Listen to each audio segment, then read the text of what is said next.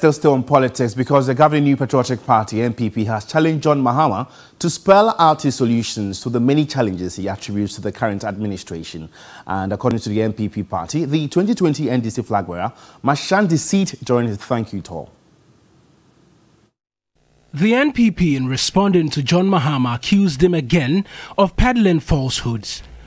According to the party, the comments by both John Mahama and Seth Tekpe over the country's economy is laughable. General Secretary, while describing the two as the country's worst economic pair during whose time the Ghanaian economy never recovered but suffered its worst growth. Former President Mahama and Seth Tekpe are on public record as being the worst duo to have ever been in charge of the Ghanaian economy at the same time. Much as John Mahama seeks his re-election on a campaign platform of going back to the IMF, he attempts to confuse history by painting a rosy picture. He adds allegations of wasteful spending by the former president is not true, as he supervised the worst election spending in the country.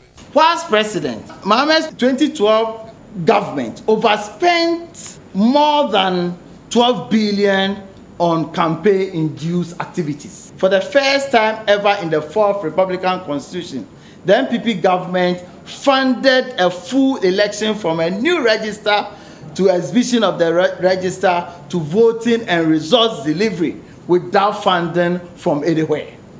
For the NPP, John Mahama must proffer alternatives to the current pandemic rather than resort to half-truths. What is John Mahama's alternative to anything apart from the IMF? If you are the alternative, then spell out your alternatives to the Ghanaian people now. He is asking for a dialogue on the economy. There are many fora available for such a dialogue, but he needs to put forward his plan. Anybody can and has the right to criticize, but we expect a man who has been vice president, head of the NDC economic management team, and subsequently as president, and insistently bidding to become president of this country, to offer tangible alternatives.